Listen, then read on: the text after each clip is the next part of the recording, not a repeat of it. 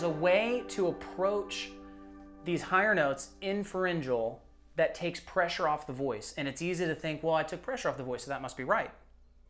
But here's the thing. So if you remember, you look at those three different registers. You have your chest register provides power, or provides presence and depth. Your pharyngeal provides power and punch. Your head voice provides release and ease. So what you're essentially describing is you're saying, well, I can approach nay, nay, nay, nay. I can approach that note in pharyngeal and head without chest. And what you get is punch, nay. There's a pop. And you get release and ease. There's no presence and depth to your tone, though.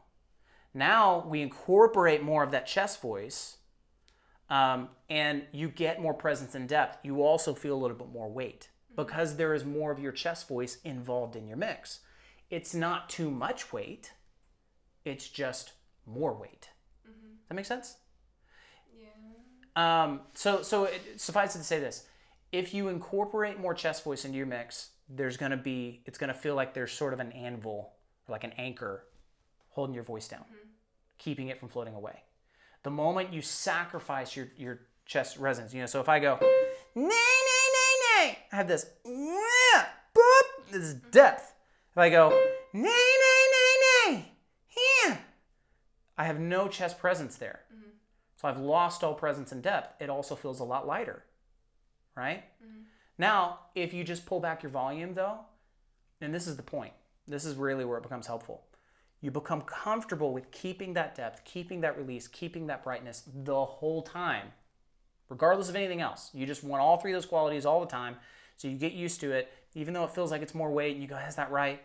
When you pull the volume back, first of all, do it full voice, say, ba, ba, ba, ba. Ba, ba, ba, ba. Now, put just as much energy, but half as much volume. Ba, ba, ba, ba. Ba, ba, ba, ba. Nay, nay, nay. Now you have that depth on that high note, but there's no pressure on your voice at all because you're simply not blowing a lot of air. Mm-hmm. So now you still have that. It feels like a lot of tension. But good tension. Okay.